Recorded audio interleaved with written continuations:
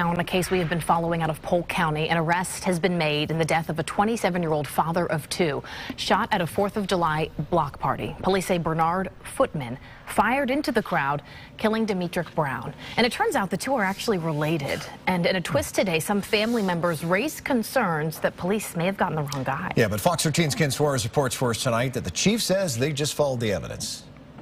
Winter Haven police went back to Martin Luther King Jr. Boulevard last month, where a young father was shot and killed at a block party on the 4th of July. Since that time, our detectives have been working nonstop on this case. They've handed out flyers and talked with several witnesses about the shooting that killed Demetric Brown and injured two others. On Sunday, after weeks of investigating, officers announced the arrest of Bernard Footman. And while they hope to bring Brown's family closure, deep down in my heart, that he didn't do it because I don't want to send an innocent man to prison. It turns out the accused shooter and the victim are kin.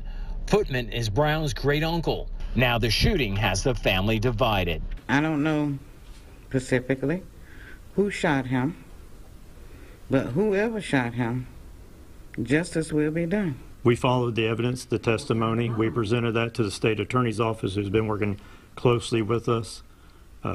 We consulted on the charges. We made these charges. They were presented to a judge. The judge agreed with the probable cause and issued an arrest warrant. Although he didn't admit to shooting anyone, did admit to shooting that night. And we have other witnesses that said they did see him shooting towards the crowd.